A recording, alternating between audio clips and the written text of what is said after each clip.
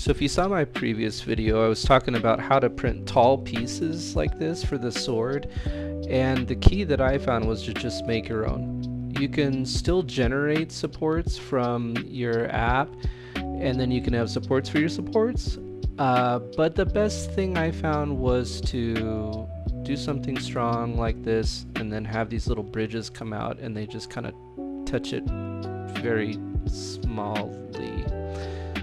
Now when you're in your app like Bamboo, there's of course lots of settings. You can tweak the generated supports. You can even come in and add rafts, which I found was helpful for the tall skinny pieces. Maybe just only bump it up to about 3. And then really the big thing on the nose is your speed. There's nothing I can tell you that will be perfect for your own print, but you'll have to kind of find the sweet spot.